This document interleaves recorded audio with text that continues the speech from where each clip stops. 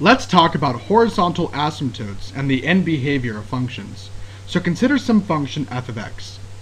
We can find the horizontal asymptotes of f of x by taking the limit as x goes to both infinity and negative infinity.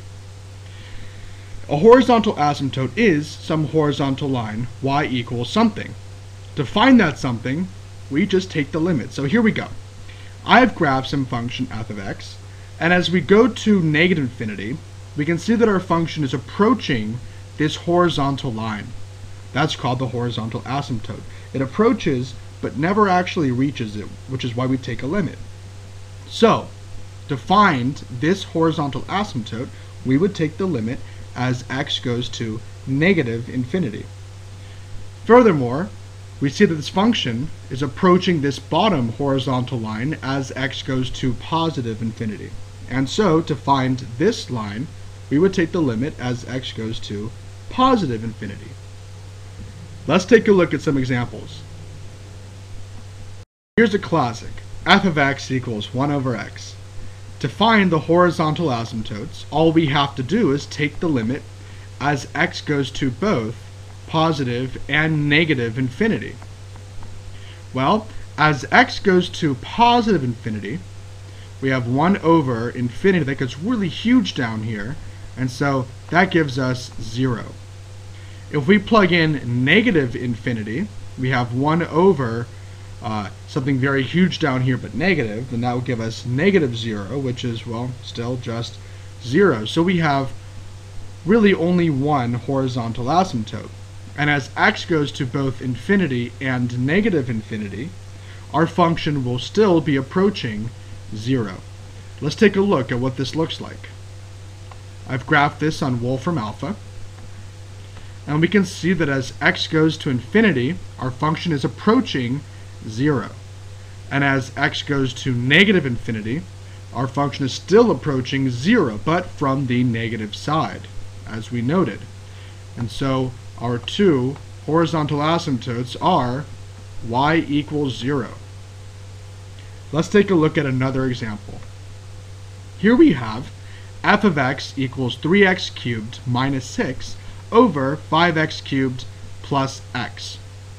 Now, when we take the limit of this, we'll take the limit as x goes to both positive and negative infinity. And here we have 3x cubed minus 6 over 5x cubed plus x.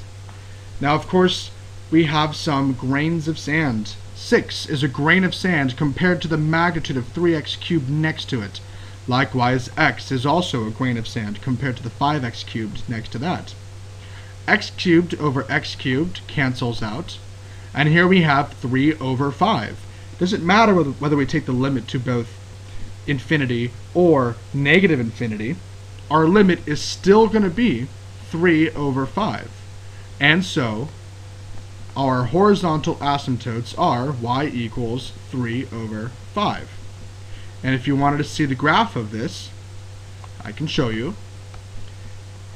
Here's the graph on Wolfram Alpha. We can see that as x goes to infinity, we seem to be approaching 0.6, which is 3 over 5. And as we go off to negative infinity, we seem to be approaching 0.6 again, which is also 3 over 5. Let's take a look at yet another example. Here we have f of x equals 5 minus 10e to the negative x. This one we might have some difficulty with because we have two things going on. One that happens when we go to positive infinity, and one that happens when we go to negative infinity.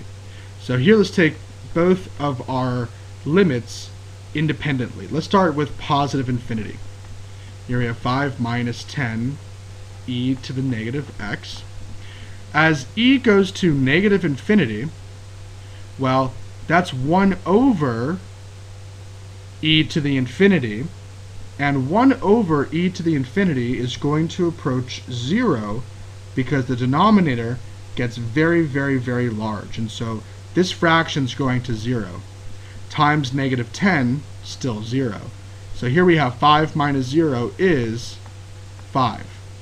So as we approach infinity, it seems that our horizontal asymptote is y equals 5. Now let's approach negative infinity. Let's take the limit as x goes to negative infinity of 5 minus 10 e to the negative x. Well, as x goes to negative infinity, we have negative infinity. So this is really the same thing as e to the infinity. Well, e to the infinity is getting very, very, very monumentally big. So we have some number minus some infinite magnitude. Well, this 5 is a grain of sand compared to the magnitude of that infinity. And minus positive infinity is negative infinity.